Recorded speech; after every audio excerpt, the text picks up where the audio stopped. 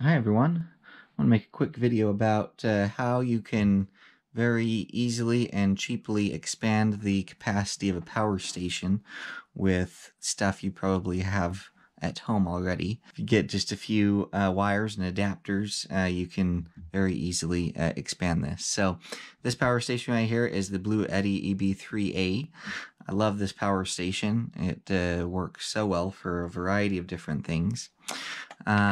Problem is sometimes the battery doesn't last long enough for what I need it to do. So I'm going to show you how to expand this capacity very cheaply and very easily. The most expensive part you probably have kicking around home already, and that is this right here. This is a power tool battery, in this case a Makita battery, but you know, it doesn't matter which brand. All of them will work so long as they're within the voltage range of your power station. So the EB3A can accept 12 to 28 volts through its DC input.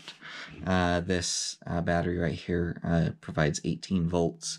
If it's fully charged, 20 volts or so. I have these tools have these batteries, and I've got a lot of these batteries just kicking around. Well, they're not always used on the tools, and so I can use the energy that's stored up in these to dump into this Bluetti and or any other power station for that matter, and extend its runtime. So let me show you how I did that. It just takes a very simple setup. I got this adapter just off of Amazon that slides into the battery right here. And they make you can find a variety of different adapters for different brands of power tools. Okay, so this is not unique to Makita. And then it's got a really nice setup. This particular one, it's got a little power switch right here, which I've found handy. A little inline fuse for added protection. And then I've just wire nutted on this barrel plug that plugs into the Bluetti. Let me demonstrate how this works, because that's what we all want to see.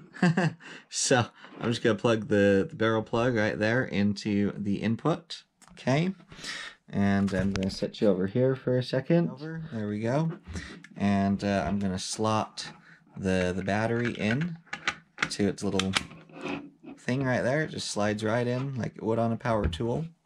Okay, now nothing's happening yet because I haven't flipped the switch. So let's get this little power switch right here. Flip it on. Immediately the Bluetti recognizes a power input. And let's watch and see how much voltage we're able to dump into this. I've got the, or I guess power, watts. I've got the Bluetti set to just standard charge mode. And as you can see right there, the Makita battery is dumping in about 150 watts of power, which is awesome. Now, this battery is only the 5 amp hour, so it's certainly not going to completely recharge the Bluetti. There's no way that's going to happen, but it gives it the extra watt hours that you might need. And obviously, I have multiples of these batteries, so if this one's done and I need a little more power, I can swap this out with another battery that I've got kicking around. So one other interesting thing I discovered is you can affect the charge speed. So we're charging at 147 watts right now. I'm going to get out my phone here and open the Bluetti app. So here's the Bluetti app. And we've got 147 watts coming in, which matches what the screen says right there. But if we go to the settings, and if I change the charging mode from standard to silent, let's change that. Notice what happens once that takes effect.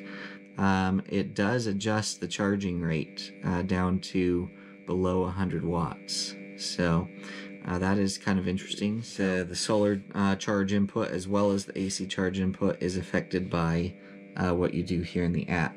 Let's try changing it to turbo speed. There's the warning. Let's change that. And let's see what happens. will it go up beyond 100 and whatever we were at before? 117, 147. I'm guessing that's going to be the max because of what the battery can produce.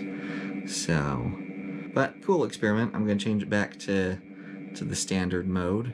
That seems to work pretty good. So anyway, you can have this set up for if you already have the power tool battery and you just need these wires, they can be yours for less than 25 bucks, at least this particular setup, depending on what adapters you need for your batteries. Maybe more, maybe slightly less, but I'll leave some links down in the description for this setup, this very setup, and then certainly you could explore and find other alternative adapters to your specific battery and adapters to your specific power station. So thanks for watching. Please like and subscribe if you like this kind of video.